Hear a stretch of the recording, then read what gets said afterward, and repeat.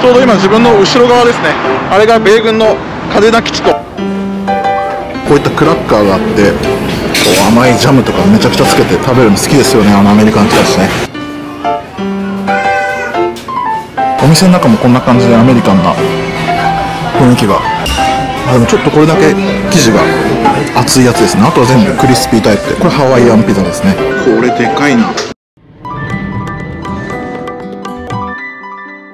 どうもそうです。ということで今私は沖縄の北谷嘉手納エリアに今ちょっと来ておりまして、ちょうど今私の裏手にあるのが米軍の嘉手納基地、空軍の基地ですね。以前にですね、米軍の基地の中のレストランですね、パスポートなしで入れる、アメリカのレストランがね、沖縄にありますよっていう動画を出して非常に再生されまして、22万再生ぐらい今いってるのかな。またね、ちょっと同じような感じなんですけど、今回は沖縄に在住しているアメリカ人の人たちが非常に多く来るアメリカンピザ食べ放題のお店にちょっと潜入してこようかなと思っております。アメリカ人といえばね、ピザ大好きじゃないですか。ちょっとヨーロッパのイタリアとかのピザとちょっと違って、もうがっつり系のピザにはなるとは思うんですけども、今回このために北谷エリアに来ておりますんでね、非常に楽しみにしております。しかも食べ放題と。で、かなり料金安いと言っておりました。アメリカン料理かなりボリュームすごいんでね、どれぐらい迫力があるのかとか、味はどんな感じなのかとか、その辺を皆さんにお届けできればなと思います。ということで、それで今回のお店はこちらのピザインというお店になります。こんな感じですね。ピザイン沖縄。ち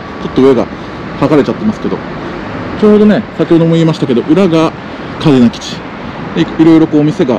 ね、集中している中の一角にあります。Google とかで調べてもらえば一発で出てくると思います。前回のね、沖縄の嘉手納基地内にあるシーサイドレストランというね、米軍基地の中にあるんですけど、パスポートなしで入れる、アメリカ領というか、そのレストランとちょっと今回場所は違いまして、一般のエリアになりますんで、別にパスポートがいるとか、そういった、ね、敷地内とかそういったことではないんですけども、非常にこの海外感を味わうレストランとしてはね、なかなかいいんじゃないかということで、今回このお店をちょっと紹介しようかなと思って来ております。それでは早速お店の中入っていきたいと思います。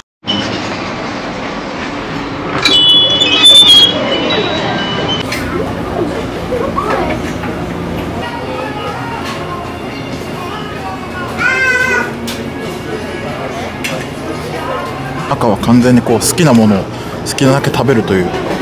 スタイルで、料金ももう全部決まってるんですよ。ピザがありまして、ここに焼きたてのピザがどんどん出てくる。こういったフローズンとかドリンクもね、全て飲み放題となっております。一応ね、ルートビアもあるんですね。シークワーサードリンクもあります。これは沖縄に来たらよく飲むめちゃくちゃ甘いアイスティーですね。ドリンクが結構充実してますね。コーヒーマシンもあったりとかして、こんな感じで、ここはね、どんどんいろんなピザとかおかずが出来上がってきますから、すごいですけど、カレーライス単品だと600円なんだ。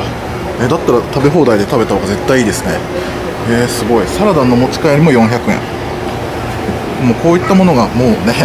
すでにアメリカ感がすごいありますけど、アイスコーヒーも、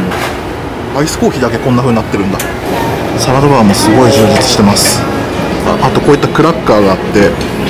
う甘いジャムとかめちゃくちゃつけて食べるの好きですよね、アメリカの人たちね。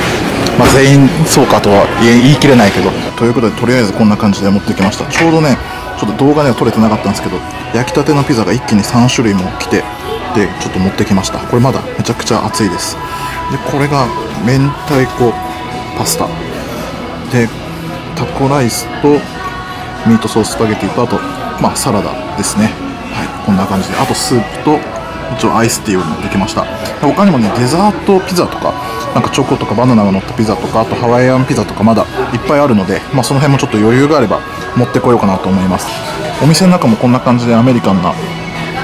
雰囲気が漂ってて、いや、いいですね。私今一人で食べてるんですけどね、お客さんも結構ちらほらというか、半分ぐらいは席埋まってて、一人で食べてる人も多い。で、アメリカの方も多いですね。まず最初にピザ。薄くてサクサクで軽いピザですね。でもチーズがいっぱい乗ってて、うまい。これもなんだろう、すごいたくさん具材が乗ってて、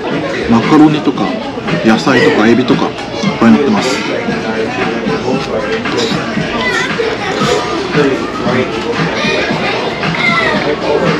こんな感じ。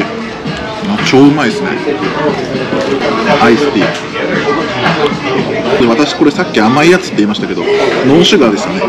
美味しい。はい、あとですね、今また新しいピザが3種類焼き上がったということを教えてもらったんで、これもお餅かな、お餅とか照り焼きチキンのピザで、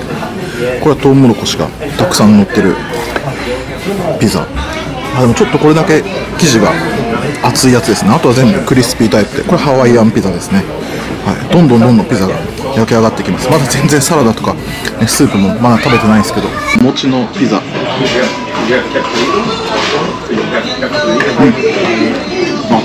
これは和風ですね。美味しい。これでかいな。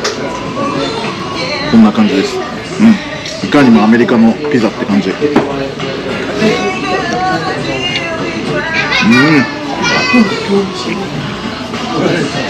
めえ。ほんとひたすらピザを食べてるだけの動画になっちゃうんで、ちょっと違うものを。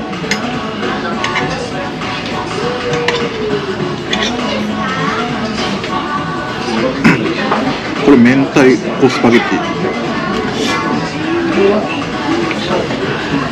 これはコールスロー。コールスローうまいね。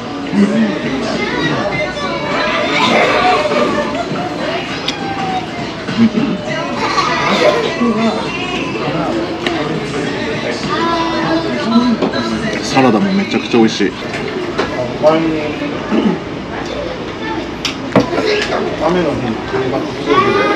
次から次へとね、ピザが焼き上がってるんで、ちょっとそれをね皆さんに見せたいんですけど、結構お客さんが集まってね、どんどんピザがはけていくので、ちょっと取るのは難しいかなと。このピザの食べ方を見て思ったんですけど、こういうふうにね、耳を結構残してる人が多いですね。この具材が乗ってるところだけみんな食べて、耳は半分ぐらいのお客さんも全部こう机の上にいっぱい置いてありますけど、これがアメリカのピザの正しい食べ方なのかちょっと分かんないんですけど、自分がこうフル海外見て耳残してる人あんま見たことなかったんで、私も結構食べる派なんですけど、ね、残してる人多いですね。このピザインのカレーもめちゃくちゃ美味しいらしいので、ちょっと最後にちょっとだけカレー持ってきました。具材もねすごいいっぱい入ってるんですよ。肉とかゴロゴロ入ってて、とても美味しそうですよね。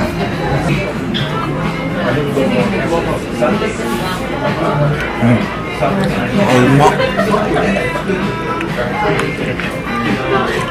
美味しい。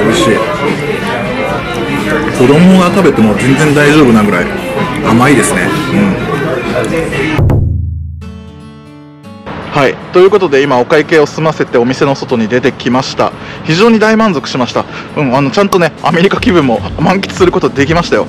非常にピザの味もね、やっぱ焼きたてということもあって美味しかったですし、それ以外のアラカルトメニューも結構充実していますしね、なんといっても料金がめちゃくちゃ安いんですよ。大人1人ね1265円でこのバイキング楽しむことができまして、ランチとかディナーとかそういった時間のくくりはなくて、営業中はもういつでも1265円ということになっておりますね。いやこれコスパかなりいいんじゃないでしょうか。ピザの方も常時5種類ぐらいこうどんどんいろんなピザがね提供されてくるので、もうどれを食べるのか楽しくてしょうがないみたいなねワクワク感もあるので、お子様が来ても非常に楽しめるかと思います。スタッフもね結構日本語喋れない人多いようなイメージありましたね。私たちには結構ねにこやかに日本語でそれなりに会話してくれますけど、スタッフ同士の方々はほとんど英語でやっているという感じでしたので、そういった意味でもねなかなか海外旅行気分をね、今行けない世の中で味わうには面白いんじゃないかなと思います。お客さんは半分日本人で半分は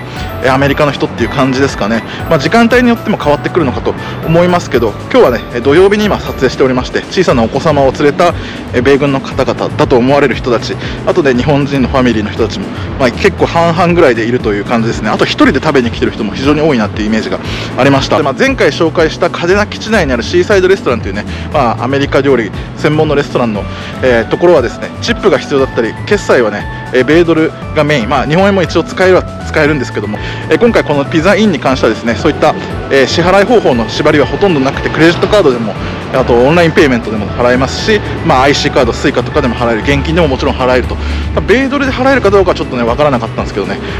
普通のレストランとして利用することは全然問題なくできると思いますので、皆さんよかったらお試しください。レストランについてはね、概要欄の方にちょっとリンク貼っておきますので、そちらの確認していただければなと思いますけども、私今回ですね、沖縄の那覇空港から直接バスで来ました。一切乗り換えすることなくね、このお店のほぼ目の前のバス停で降りることができますので、道に迷うってことはほとんどないかなと思います。バス停は、航空隊入り口というねバス停になります。それも概要欄の方に貼っておきます。120番バスというのがね、唯一このお店の目の前のバス停なので、その辺も皆さん、参考にしていただければねいいかなと思います。沖縄に旅行する人はねほとんどレンタカーを借りるかなと私の中では認識しておりますけども、一人旅でこういろいろブラブラするっていう人はバスも意外に乗ったりするんじゃないかなということも考えましたので、今回私ねレンタカー借りずにバスで来ました。那覇空港からだと1人片道860円で来ることができるのでね、レンタカー借りるともうちょっと値段はすると思いますんでね、安上がりに済ましたい人はバスで来るといいかなと思います。そのバスも一応国際通りとか県庁前とかそういったところも止まっていきますので、その途中から乗ってねこちらの航空隊入り口前で降りるっていうのもなかなかありなんじゃないかなと思います。近くに徒歩圏内ですけどね、アメリカンビレッジありますんで、多くの方そちらね行く人もいるかと思いますんで、そちらで遊んだ後こちらで食事するとか、逆でもいいかなと思いますんで、よかったら沖縄旅行ね、この GoTo トラベルでかなり沖縄来てる人が多いなっていう印象が正直あります。6月に来た時ね比べるとね考えられないぐらい那覇空港混雑しておりましたんで、皆さんねこう今安く移動できたりねホテル泊まれたりするという中で、沖縄北海道がかなり人が集まってるというのは聞いておりますけど、そんな感じでね、この北谷エリアとか嘉手納エリアっていうのはちょっと那覇とかからかなり離れておりますんで、人もわりかし少なめで落ち着いていますんでね、私はかなりおすすめしているエリアです。なので皆さんよかったら、シーサイドレストラン含めて利用してみてはどうでしょうか。今回こんな感じでですね、海外旅行気分を味わえる沖縄レストランシリーズ第2弾ということで、お届けさせていただきました。前回のねシーサイドレストランの動画についても概要欄の方にリンク貼っておきますので、よかったらそちらの方目通していただければ嬉しいです。こんな感じで今回この動画終わりたいと思います。普段の様子はリアルタイムで Twitter、Instagram 等でも情報を発信しておりますので、よかったらそちらのフォローとチェックもお願いします。このレストランの、様子というのも多分写真もアップしてると思いますので、よかったら見て、いいねを押してください。またこの動画の高評価とチャンネル登録もぜひともよろしくお願いします。以上、SUchannelでした。バイバイ。